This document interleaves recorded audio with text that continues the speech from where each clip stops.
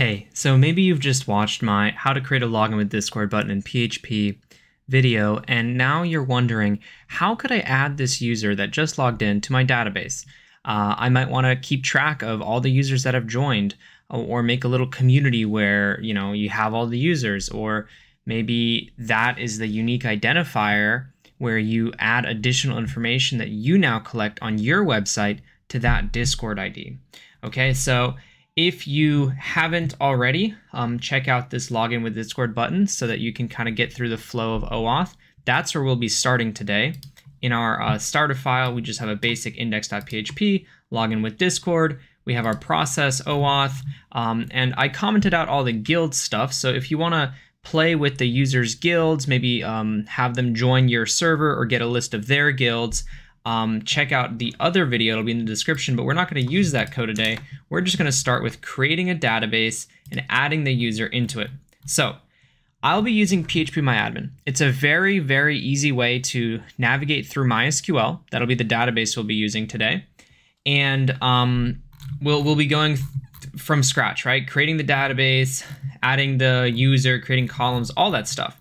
With that said, if you've never set up PHP or WAMP or anything like that, let me know in the comments. Maybe I'll make a video. I can maybe help you out. You can join the Discord server. But basically, the starting point is you need some kind of way to access the PHP navigation. So if you have WAMP, it's just localhost/PHP and then you go from there. So what we'll do is we'll create our database. So I'll hit new. I'll make the database new application 2. I'll hit create. Then I'll make my table. My table is going to be called users. Hit go. And then I'm just going to create my columns. So I'll have an auto increment ID. I'll have my Discord ID. I'll have my Discord avatar. And then I'll have just a timestamp so I can kind of know when was this entry in the table created. So I have to make some changes here for ID. This has to be an auto increment, and it's going to automatically default to primary key. This is going to be varchar 255 for our Discord ID. I know that Discord is less than 255 characters, but I'm not sure off the top of my head how much it is. Best practice in production would be to figure that out and kind of limit it. Create it at timestamp. What I'll do is I'll make the default created to being current time. And so whenever any entry is created, two things happen. One, this ID automatically increments. Two, this created at automatically puts the timestamp under the current server time for that entry. So I'll hit save. So perfect. I now have a database with users, and it's in my application. Good. So now I'm going to go back to my code, and I'm going to try to connect to this. So I go to my db.php file that I just created. So we'll check it out here in my project. I have db.php.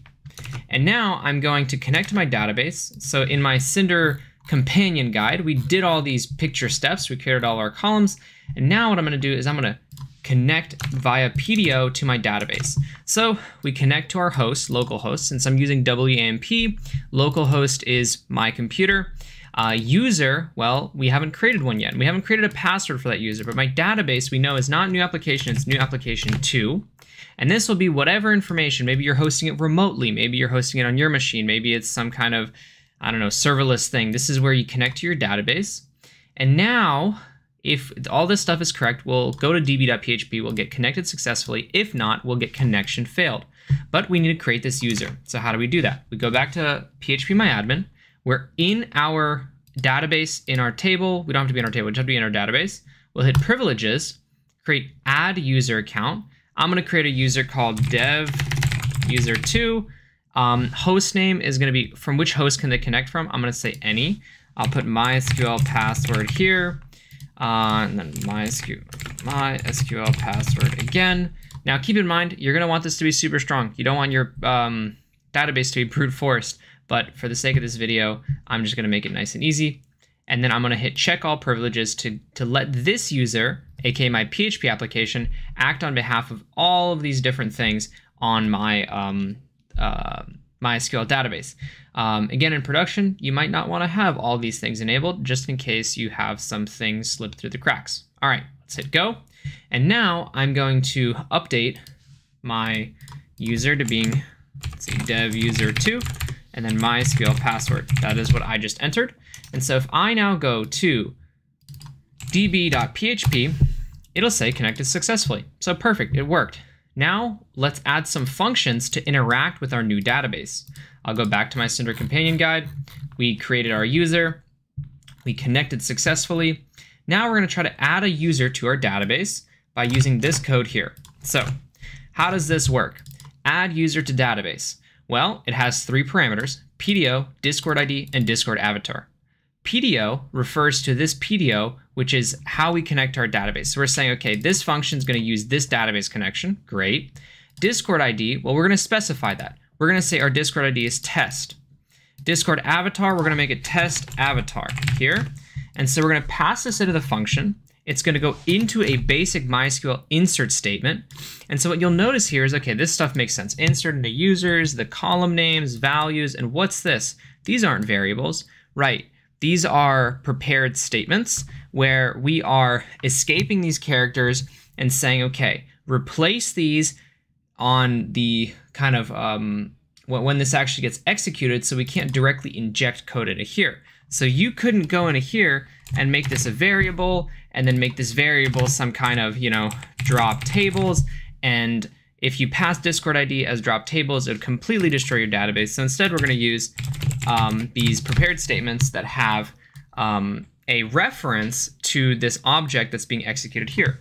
And so we're inserting Discord ID, the Discord ID prepared statement, Discord avatar statement, and then we'll go here. We're actually setting that object as saying Discord ID is equal to Discord ID, Discord avatar is equal to Discord avatar, and these come from our parameters in our function.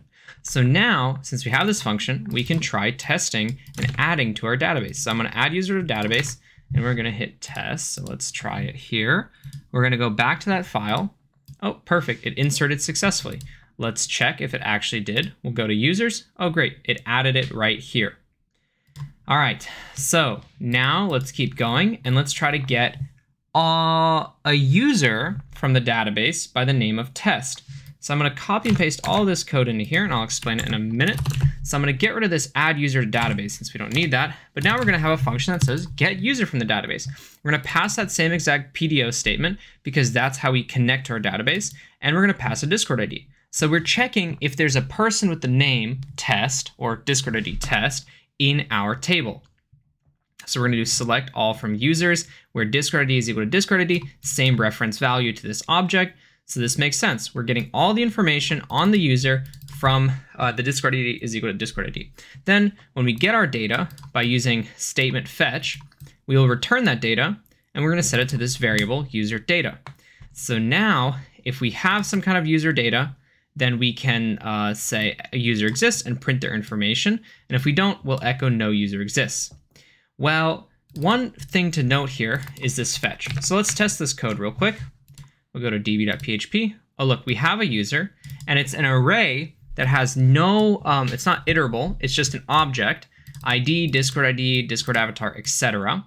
But if we had changed this fetch to fetch all, what we would see is now there is a 0, meaning that this is the first iteration in this array with an object inside of it and no more, 1, 2, 3, 4, 5s. This is important because fetch should be used when we're only expecting one output, and we're only expecting one output, this singular user. And I'll show you here in a minute when we go to the next function, get all users from the database, that we want an array that represents all of them. So let's go here. I'm going to add another function. I'm going to get rid of this test, and I'm going to change this function to get all users, and we're going to print now user data. And I'll show you that now this should be an array with multiple things. So Discord ID, we don't need this in here. We have only one user in the database. If we were to add another one, it'd be 0, user 2, user 3 with all these incrementing. But now we can actually test this in our application.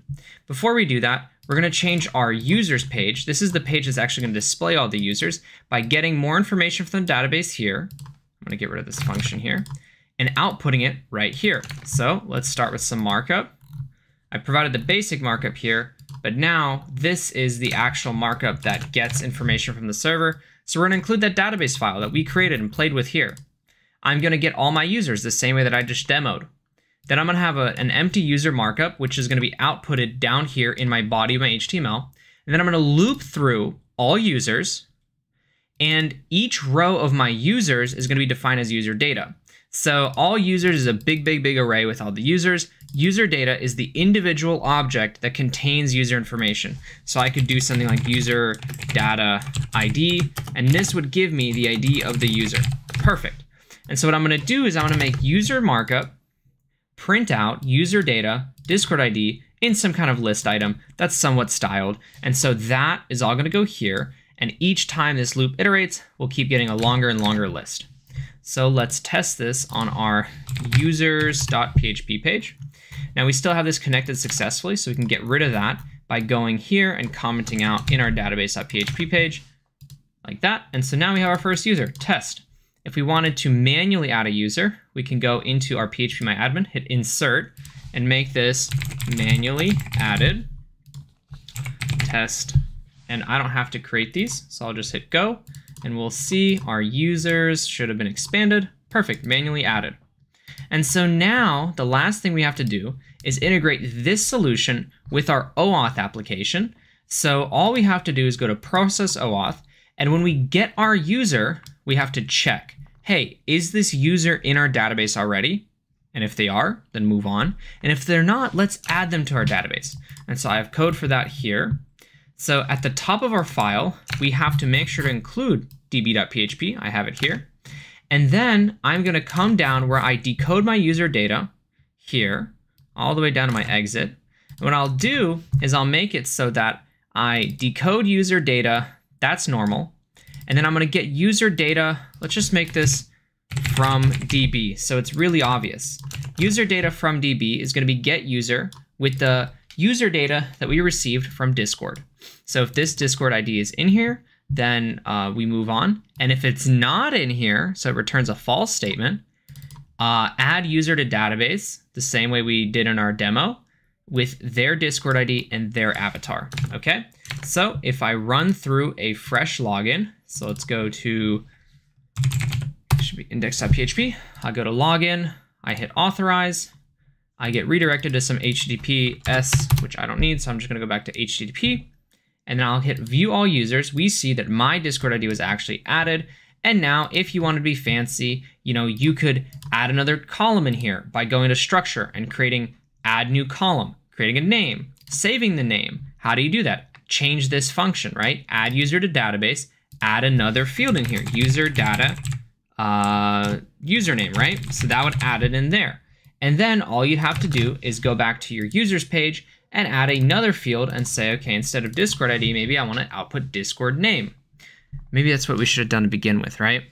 But the only other thing to prove to you that this is actually my thing is I'll make the markup include my image. So I'll have here a list tag that includes my image. And so when this gets information from the database, not only will it have my name, but it's also going to have an SRC to my avatar. So if I refresh here, I have one true Discord user and then two users without a valid image, because as we know, if I go to my view browse, this is a valid Discord avatar. These are not, right? Test avatar and test. So that's not going to work.